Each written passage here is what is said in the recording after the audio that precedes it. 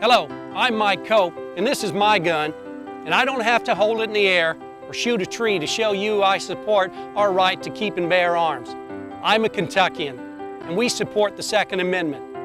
So as your next state senator, I want to work on issues that truly affect our families. The epidemic of heroin and prescription drug abuse is devastating Kentucky families, and I'm more concerned about those people that are willing to do anything to feed their drug habits than I am the government coming to take our guns.